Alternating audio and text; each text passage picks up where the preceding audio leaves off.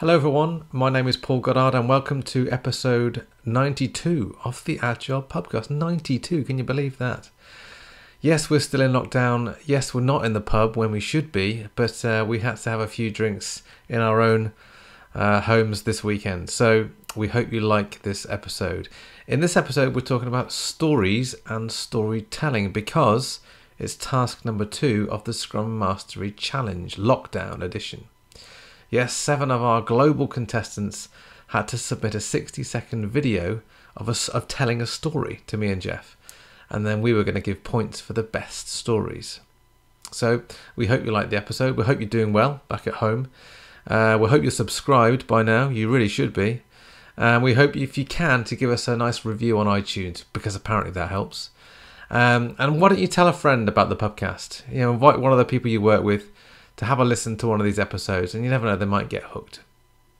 So on with the show, enough of me rambling, let's play the jingle.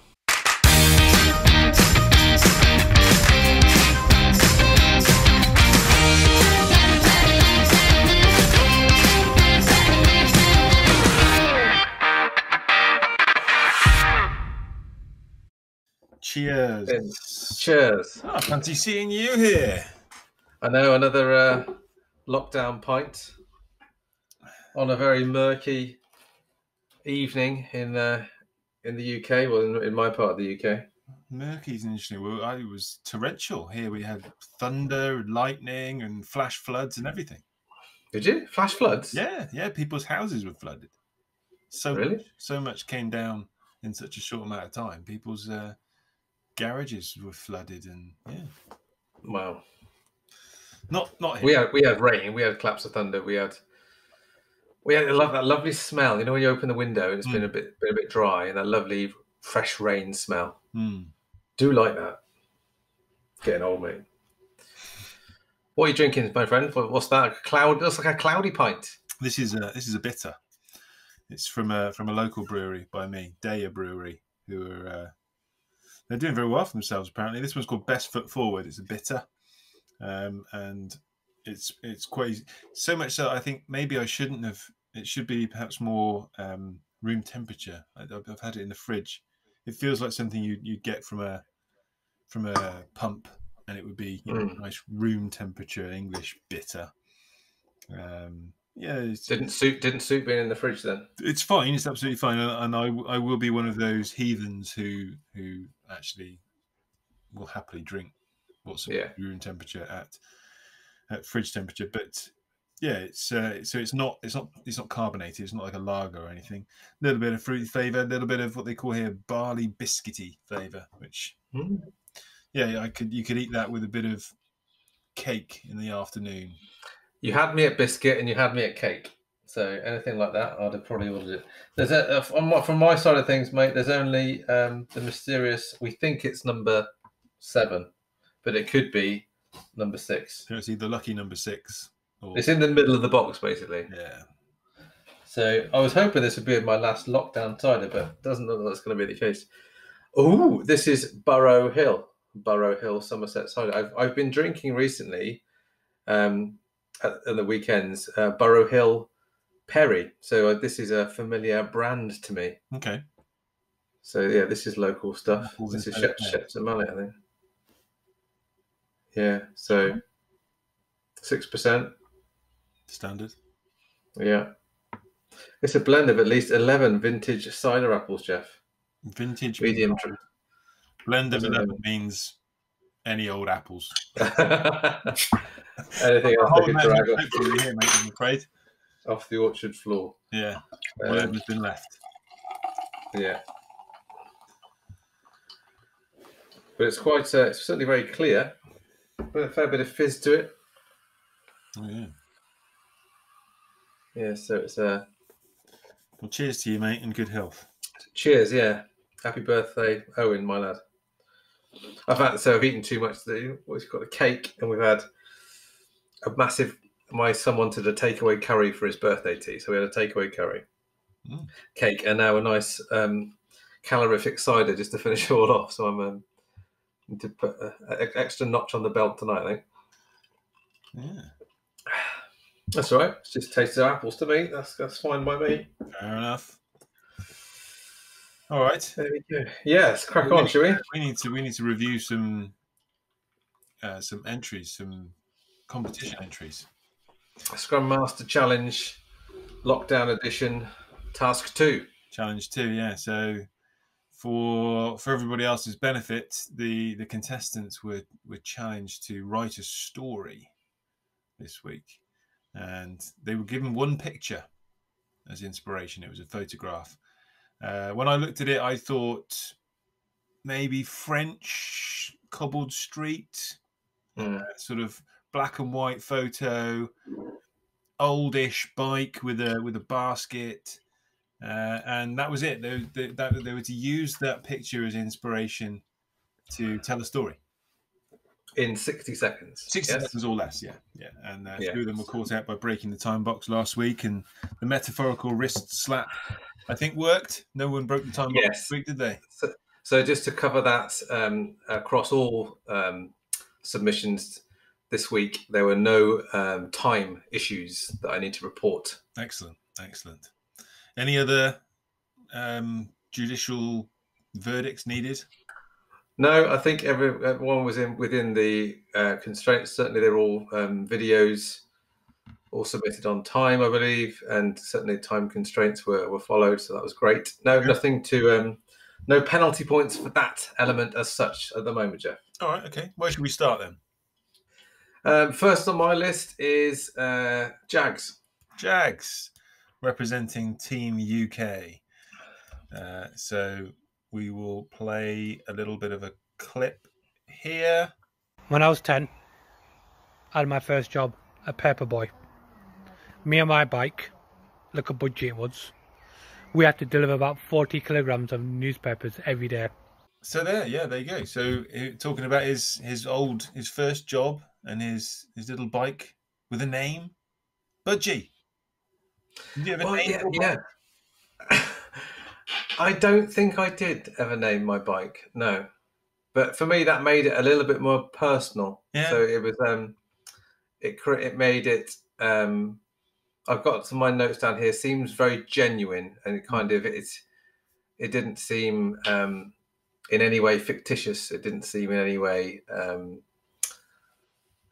inauthentic. That's the word. Yeah, I think he saw that picture, and that memory came flooding back. It was clear he was remembering. You could see he was looking off to the side, looking wistful. You almost imagine him going out and delivering a few papers that afternoon.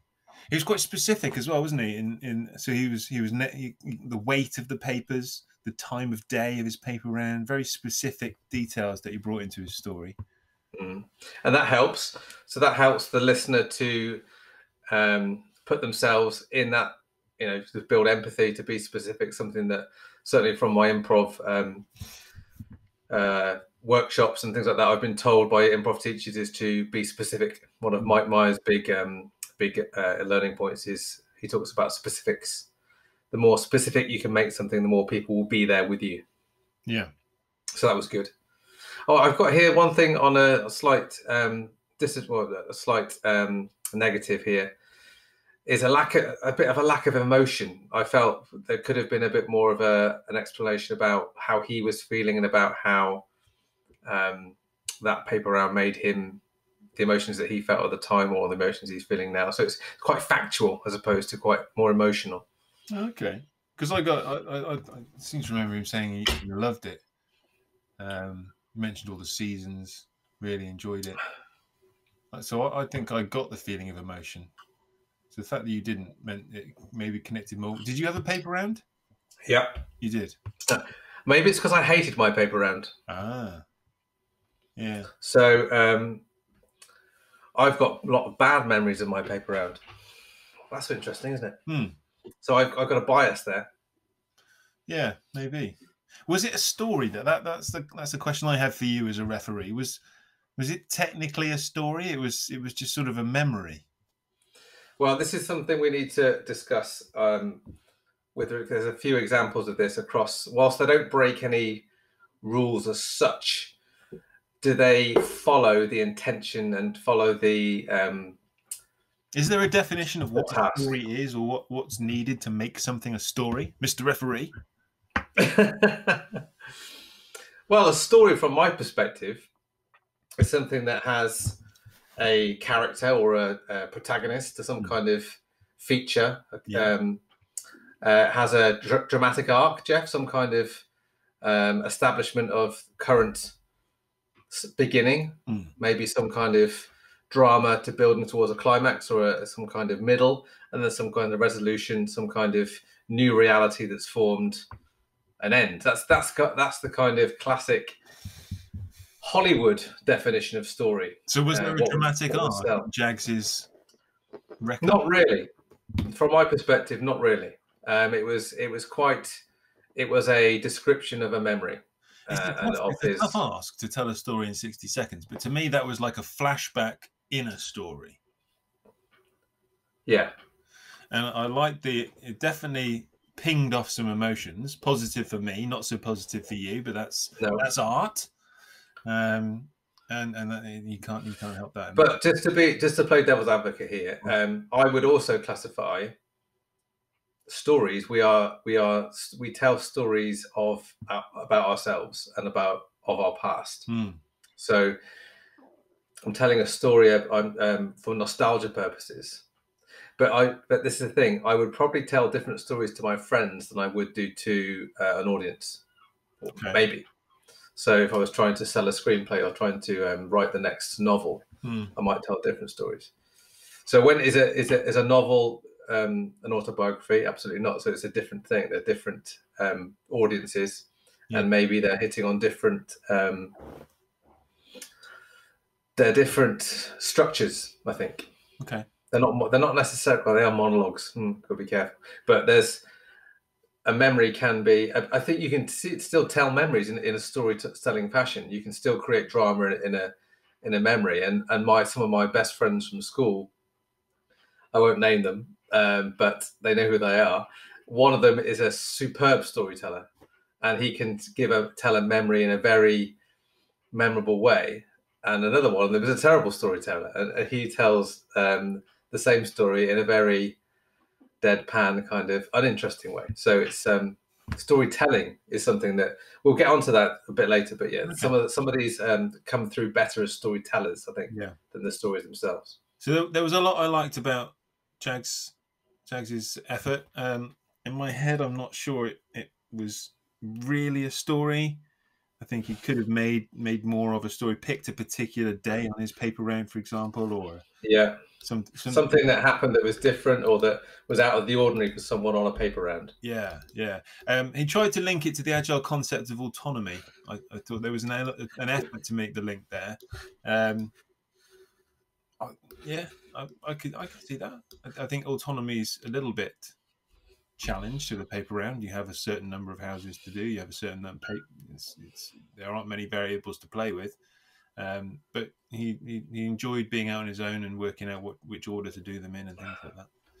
Okay, where should we go next? Next on my list is Vikash. Vikash, okay. So we'll play a little clip of Vikash. Hello, here's my story. The bicycle reminds me of the days before lockdown, when I used to commute to office on this bicycle. While riding my bicycle, I'll think of the ways to approach the resolution of the problems that the team is facing back in the office. I enjoyed it.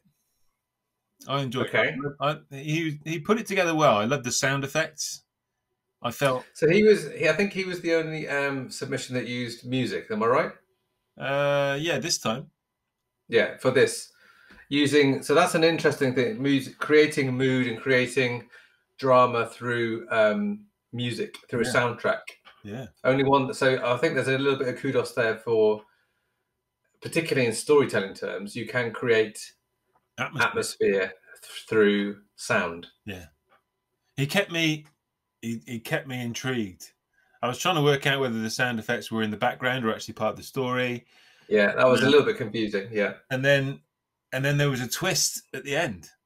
Yes. For me, and so was it real? And I was thinking, I want to know what's next. I've got questions to be answered. little bit enigmatic. I like that. Yeah, and again, so I think that's an interesting subjective view. So for me personally, I don't like being left for questions. So I got that sense that left me a little bit too much stress. Stress hormone was stimulated there. Okay, like the class at the end of EastEnders. I need to, okay, what Which won't work given our global audience, but there you go. So I'm not a massive fan of cliffhangers. I'm not a massive fan of unexplained endings, and I like again a good description of a story for me is closure. Is something that does have a sense of resolution. So I was left a little bit confused, I think, by the end of the video as to what happened. I like that. Yeah, I liked that he used his body in the storytelling. He was very much so, and he used props. Using a phone, using things like that. Yeah. And he managed to weave in a link to Agile as well in terms of pushing teams to deliver more and why do they want to do that and what's really going on. But again, on the similar thing to Jack's, was it a story or was it a day in his life? Was it whether it was fictitious or not, I don't know. But was it actually something that's happened? Was it just something that's happened to him, or was it completely imagined from his own mind? I don't know. I think it was meta. I think he started off telling a story about something that had happened, and then the story became now. I thought it was really clever. Okay. Maybe I'm reading too much into it, but I liked it. Where should we go next? Next on my list is Team USA. Sorry, Faye and Rob. Okay, Faye and Rob. So we'll play this one. Well, I'm gonna look at this photo. I see an older bicycle that looks kind of like a hodgepodge of older parts put together at different times. So I think about the team that I'm supporting right now, and they're really at an inflection point where they are looking at what served them in the past, the vehicle that got them to where they are, and then what they need to go forward. So what kind of vehicle do they need to go forward and be successful in the future? So they're a very different approach. Yeah. Is that a story? No. I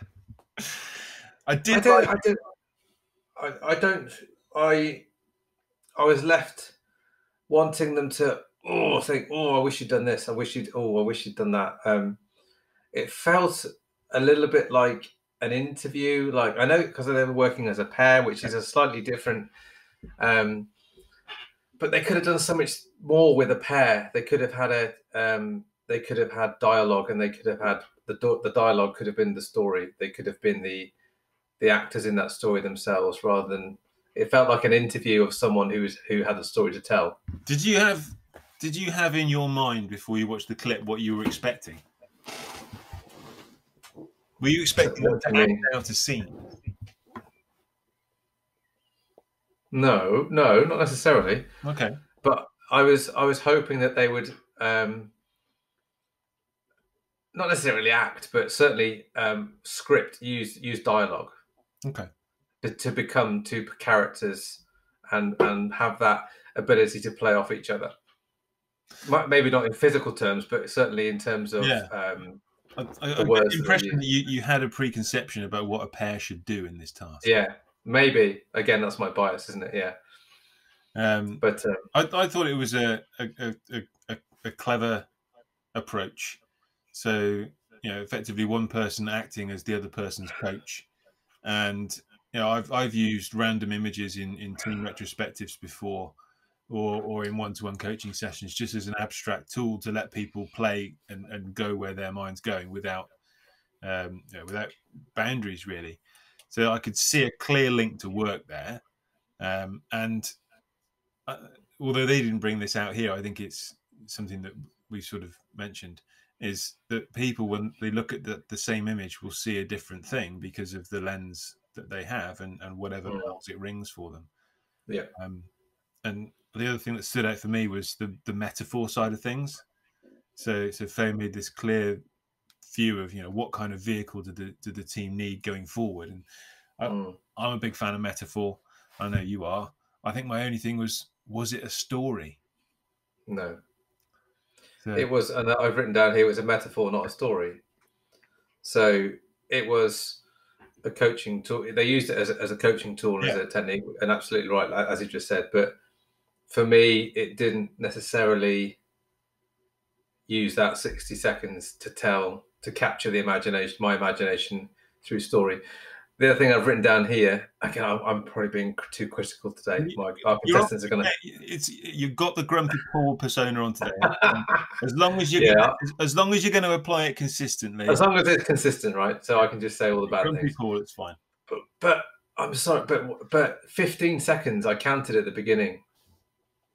The first 15 seconds of a 60-second story has got to capture people. It's got to get people's attention. It's got to make an impact. Okay. And I think it took them 15 seconds to actually start their conversation. Right. And I can't remember the exact wordings of what was used, and we'll play it back. But I've written down here that they could have made so much more of an impact as a pair in the first 15 seconds. It's the same if you're a product owner in a sprint planning session. If you equate that to 2 hours, in that first 15 minutes, you've got to capture the imagination of your development team in that first 15 minutes. Get them in the room. And I felt that was an opportunity missed. That's a fair point. Yeah, hook people in quickly, get their attention, get their curiosity. Yeah. Okay. All right. Okay. Good. Next. Who's next? Next on my list is Anshul. Anshul. Okay. So here is Anshul's story. Team Singapore. There was once a little boy who got badly hurt in an embarrassing incident while learning how to ride a bike. He was so angry that he declared to his friends that he's never going to ride a bike again. I like that. Yeah, it was good. I think Anshul could read me a story before I go to bed. Let's see better. Yeah. So I've written down here, I counted them up because it made an impact. I counted them up. I counted emotions. Okay. Embarrassed, angry, proud, terrible. So terrible, probably not really an emotion, but certainly those are words which I connected with, and that helped build the story, build the empathy for me. There was a twist. Yeah. So again, similar. So again Shyamalan or whatever his name is. Yeah. So I'm terrible at this, notoriously bad for not spotting twists in stories, right? So Shawshank Redemption. Never seen it. Oh dear. Just do it for me. But generally, my friends that I go to the cinema, I'll make them. I say they'll crack up at the end because I say I didn't see that coming, and everyone they go, "You must have seen that coming." The most obvious twist ever, didn't. But no, just I generally let that twist hit me, and that was a good example of that. Didn't see it. The twist. I don't want to spoil it because we're going to put these on YouTube, right? So will we put it on YouTube? But there's no guarantee that the twist you think happened is a twist. What do you mean? Explicit? No. He hasn't explicitly spelled out what you're thinking he's implying. But that's what I think makes it good. Yeah. That's a good twist. And we'll come to this later again. I think a good twist doesn't have to be explained. Doesn't have to be rammed down your throat. I think it should be something that people can go, like that. Yeah. So that's that kind of, again, that's a harder part of the dramatic arc to bring out because it effectively changes the audience. Yeah. So the audience, you can with a twist that doesn't make sense, you can lose an audience, but a twist that leaves more questions, generally invokes engagement. So that was good. Clear and again, arc. Sorry? Clear dramatic arc. Yeah. Yeah. There was a start. So there was resolution. Yeah, exactly. The only thing, again, I'm being Mr. Negative here, being a referee, I know, but if I'm trying to create a balanced argument, something to improve on, is that he could have made himself, and what by I mean himself, I mean his body and his voice, his range, his tone, his volume. He could have told the story. I think he could have ramped up to an even bigger level and he could have created by with movement, and something that Vikash did, and create movement, hand gestures, and eye contact, facial recognition, all these types of stuff that we're honed into, especially through video. They could have made more of that, I think. But that's a minor point. Yeah. I liked the from an agile perspective, from a work perspective, big link to resilience, trial, error, inspecting, adapting. Yeah. Experience. I like that. Yeah, very calm. Good Yeah, storytelling good. voice. It's good. Okay, who's next? Stefan. Okay, On my list. Stefan, in Germany. I should tell you a story about an inspiring image. But when I saw the picture of a bicycle, my first reaction was more like, ugh. So no story about bikes from my side today. So there you go. Okay. Referee? Okay, so not really a story. Nope.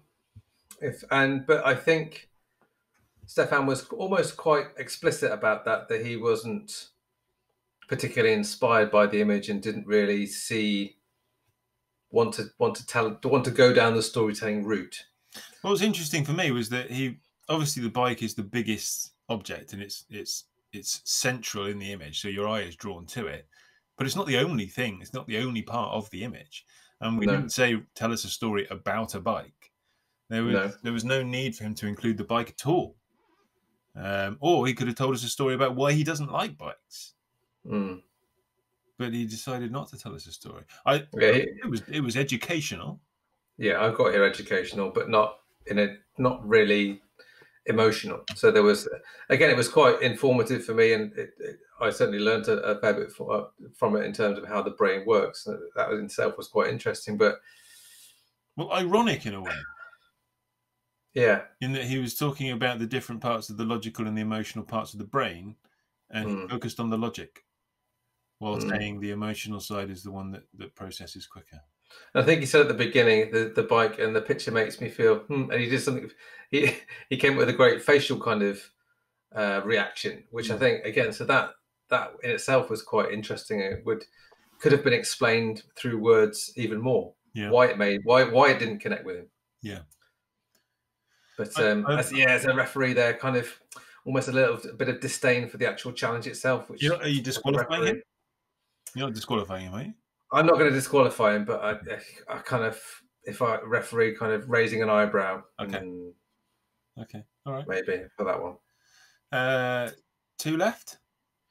2 left. Next one on my list is Mike. Mike. Okay. Here's Mike's story. Every time I see a picture of a bike, it reminds me of when I was a kid. I didn't have a lot of money. My mum saved up for 3 years to buy me a bike. It was a grifter. I loved it. It was a great bike. Another memory. Yeah. It was interesting. I could relate to it. Yeah. Would everyone be able to relate to it? Maybe not. That's the risk. I don't think anyone could relate to it as much as me, because I had a grifter as well.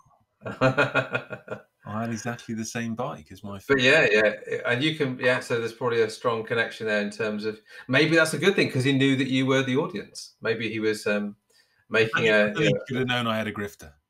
Well, you never know.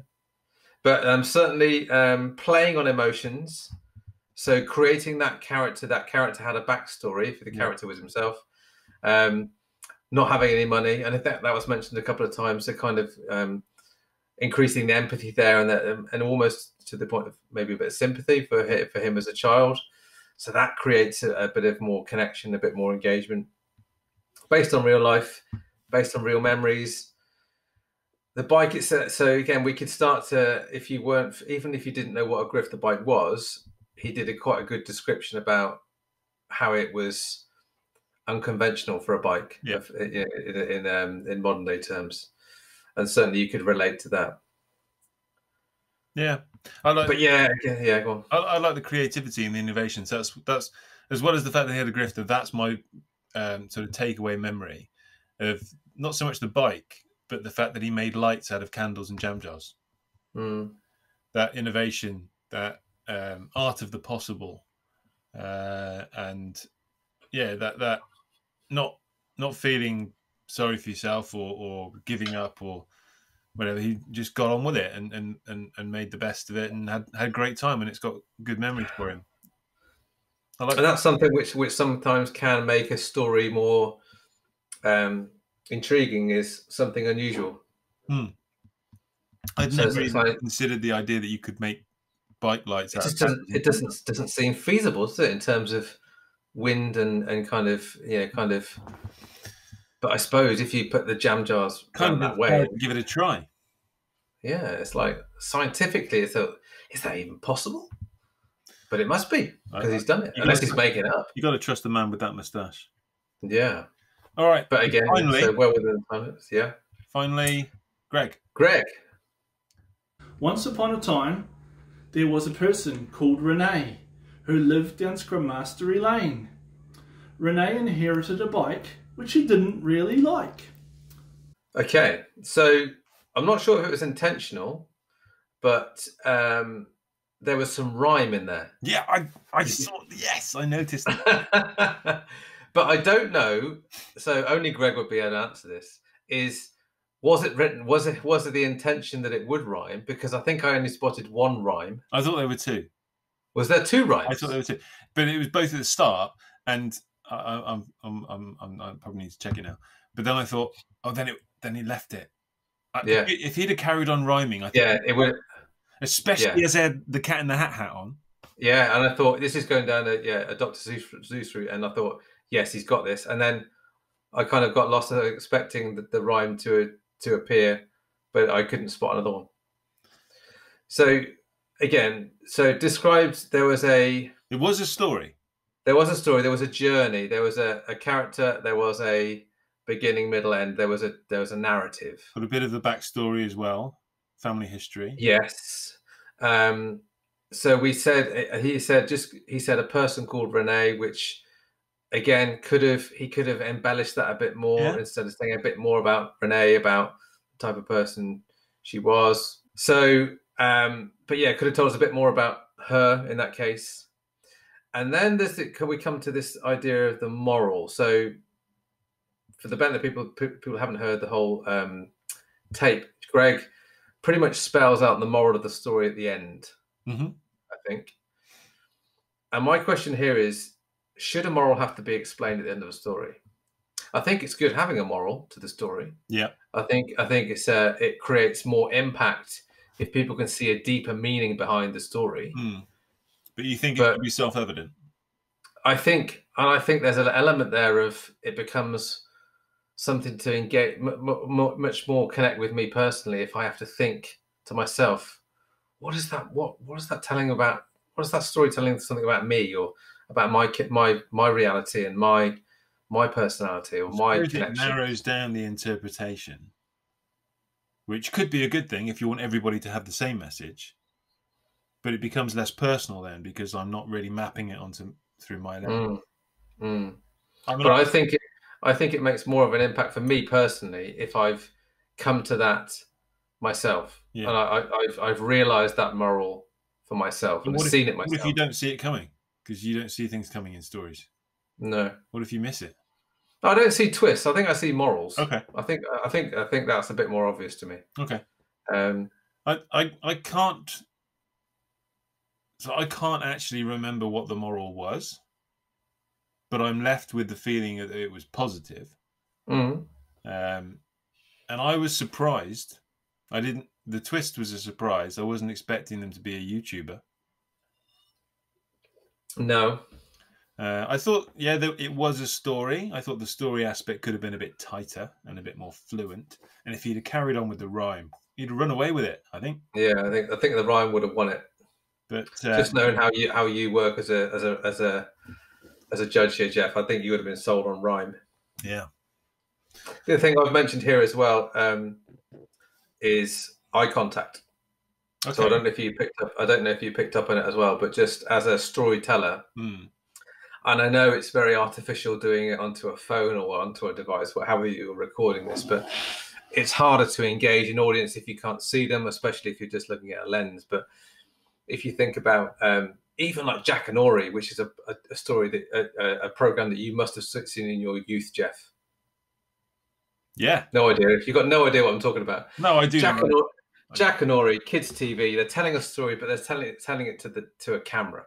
So you still can engage through eye contact with the lens on your screen. If you've just got to hold it for 60 seconds, you can still do that. So for me, there was a little bit of disconnect with the story and with the telling because of the lack of eye contact. And I think that's something that anyone, regardless of whether you're a product owner or a scrum master, whatever it is, eye contact can be the difference between you being authentic as a storyteller and not being. Yeah. Okay. All right. So should we talk a little bit more about stories, or should we do the scoring first? Well, let's do just a little bit of a general debrief on how we see value in stories and storytelling. There's the obvious in terms of product backlog items and trying to create, that's where the idea of user stories came from, to create some empathy. We're big fans of sprints being, a chapter in the product development being tied together with a kind of sprint goal, which can be a nice story. I think everybody's got their own stories to tell within a team, and being prepared to share that story, as you've said a few times, just brings that sense of connection, trust, commonality, normalization. And then for me, the other aspect of this is that if we're part of a team, then we're all characters in a story. We're all playing a part. Yeah. I'm not just talking about playing a particular role here, but we are all playing a part in creating something together. We're evolving something together. Yeah, absolutely. Product owners, for me, this is the biggest and the strongest connection I see with storytelling in Agile terms is through product management, product leadership, product ownership. And I make much more of a emphasis when I'm teaching and coaching product owners that this is something they need to be comfortable with, even if they don't. So if a team can tell they don't believe the story they're telling, the team won't follow them on that journey. So it can be a really crap story, but you can still tell it in an engaging way. You can still create engagement, intrigue, and connection by how you tell a crap story. Yeah. Obviously, what's even better is if the story is compelling. So great storytellers who are telling great stories, that's your perfect kind of cocktail there, because you're engaging much more parts of your brain as listeners. But yeah, you're right. On a meta level, we're all engaged. We're all involved in a personal story, our personal narrative. So being able to transfer that and to bring people into that reality is an important part of us as humans. So it's a skill. We'll go all the way back to cave, when we were writing stories in caves. It's the same type of thing. Telling stories around a fire, we are effectively sharing our stories and telling stories to keep people engaged with us as human beings. At a less grand level, I suppose. Yeah. But a more day-to-day level. I mean, I do most of my work these days, sort of organizational leadership and change and culture. And for me, culture is basically the stories that we tell about our organization. Us on a good day. The jokes that we tell about ourselves, the failure stories that we tell about ourselves. And when we go home after a bad day and meet our friends in the pub and bitch about our organization, those stories that we tell, that's part of our culture as well. And we're creating new ones and we're reinforcing old ones all the time. And it's how messages get spread and it's how messages endure. That's why a lot of the stories we tell our kids have been told for hundreds, if not longer, of years. And that's they have a longer lifespan. You think about the same. I've got friends that I went to school with. What is it now? More than 20 years ago. We tell the same old shitty stories to each other every time we go to the pub, and they don't get old. That's the thing. And that's the thing that's interesting is the stories, and organisationally, they stay the same, and that's what keeps people together. That's what keeps a group of friends together. It's not necessarily what's coming up, but it's about what's happened in the past, what's connected you in the past, and what's kept you together in the past. And some of that is great. Some of it's great, and some of it needs to stay. But for me, a lot of my work is helping leaders of organizations work out which stories need to be replaced and what new stories we need to start creating. And I'm not talking about manufacturing them, not making them up, but actually creating the conditions for new stories with new morals around new behaviors that we need to start telling and reinforcing and recognizing, rewarding, so that our culture can shift to become a little bit more conducive to the kind of organization we need to be to survive in the environment and the market that we're now facing. And while it seems a very childish activity, from one of the first things you were told to do at school was write me a story. It seems a very childish thing, but it's actually an incredibly important part of adult life, of business life, of politics, of everything, because it's so core to us as human beings, as you said. Yeah, it's a nice, and again, lockdown story in itself. My son, Owen, is he's just had a story writing task as part of his home learning sent by his school teacher. And it was to write a story in 15 words. Okay. And he loved that. Yeah. Mainly because it was short, because he knew he wouldn't have to write many words down. Yeah. But when what we found was, we said, okay, so now you've done that, Owen. You've written and it was a story about a pigeon. I think it was a pigeon, or is a bird. Probably pigeons, based on the fact we've talked about. Yeah. But this bird woke up. I think the basic 15 words was: bird wakes up, steals some bread from Sainsbury's, gets chased by the police, and goes home. That's it. That's the basics of his story, right? That's the 15 words. Yeah. But once he'd had that, once he was his imagination was captured by that, we said, well, I wonder if you can now write that story, the same story, but write it in 50 words. Okay. Do you know how many words he ended up writing? I'm going to guess more than 50. Yeah, about 200 words. Wow. Because and Owen hates writing. He hates English. He hates storytelling. But he was captured by those that narrative of 15 words, and he found it easier then to write more. Yeah. And it's exactly the same with product owners with telling stories.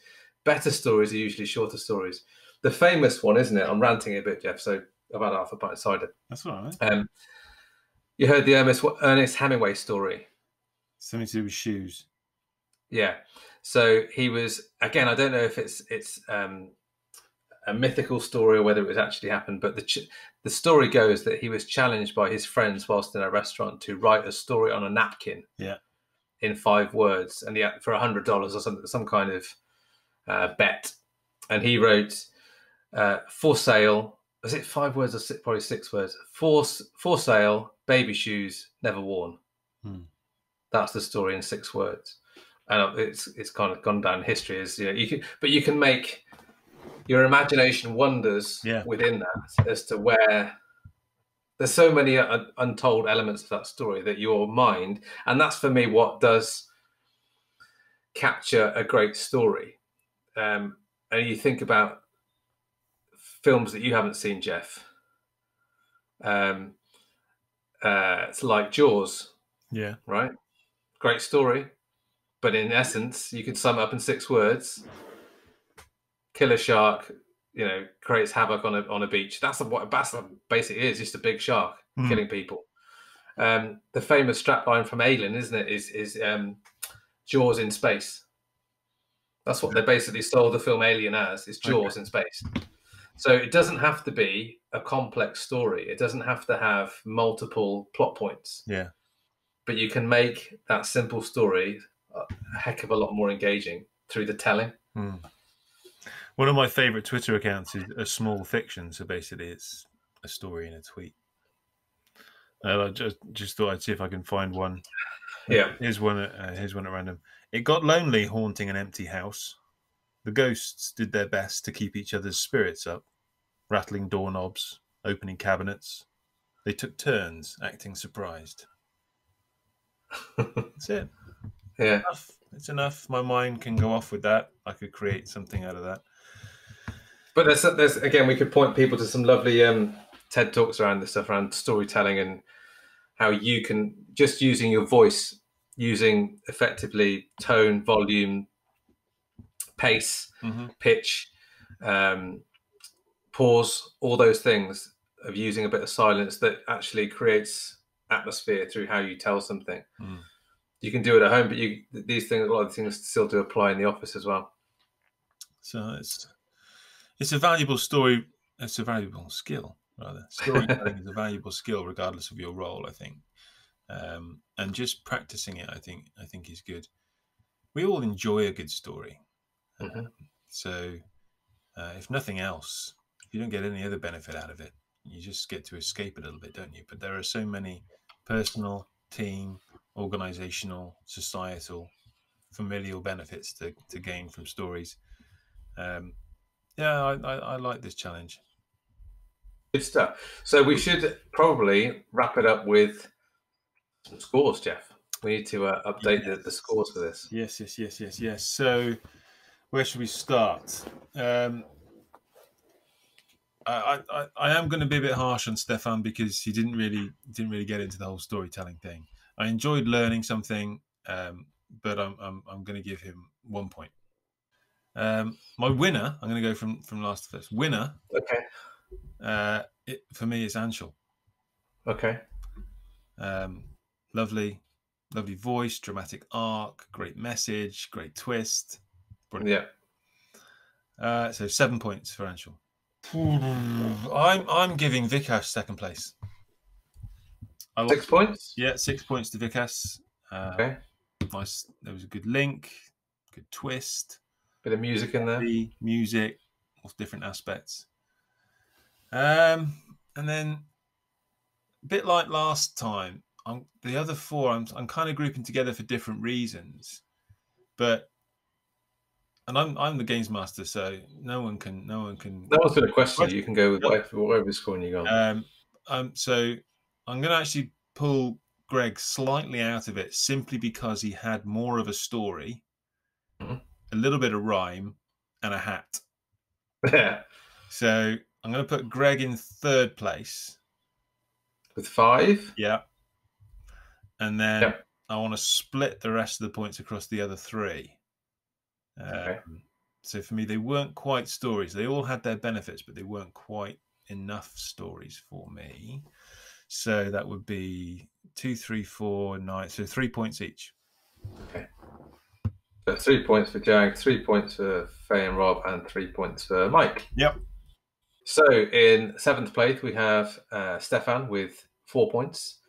Then going up the table, Rob with 6, Greg with 7. Sorry, Rob and Faye with 6, Greg with 7, Jags with 8, joint third place with Mike with 8 points, Vikash in second place with 9 points, and Anshul way out in the lead at the moment with 14 points in the lead. 2 wins out of 2. Yes. He's the player to catch at the moment. The adopted Singaporean. Yes, Team Singapore. Yeah, good show. And just like last time, we'd like to challenge our listeners to tell us some stories. If you like, we'll can we put the picture in the podcast? Normally we do, don't we? We can certainly. If you check Twitter and LinkedIn, we will tweet the picture of the inspiration image that we use for these stories. Yeah, we'll send it out and then just reply to that tweet or that LinkedIn post with some of your stories. Yeah. All right. Any other news? That's the type of thing I say to my parents when I'm trying to finish on the phone with them. Oh, is it? Yeah. Anything else we need to talk about? Because we're about to go. Anything else? Anything else on the agenda? Any other items? Any other business? Any other business? No, I think that's it, mate. I'm out of lockdown siders now, so I need to rethink. Maybe that's it. Maybe we just Pubcast on shutdown. That's it. I think write to Boris and tell him I'm out of cider now, so you have to. What happens next? Right, open the pubs, please. It might be, yeah. Next month, maybe. That's what they're saying, isn't it? Next month. Next month. July. Those famous people, them. That's what they're saying. All right, mate. Well, hopefully you're in a less negative mood tomorrow. Yeah, I'm sorry. I'm sorry for all those contestants who've caught me on a Tuesday night after a busy day. Yeah, sorry about that. All right, mate. I'll let you go, and we will catch up again soon. Thanks for listening, everybody, and yeah, see you soon. Take care. See you next week. Bye.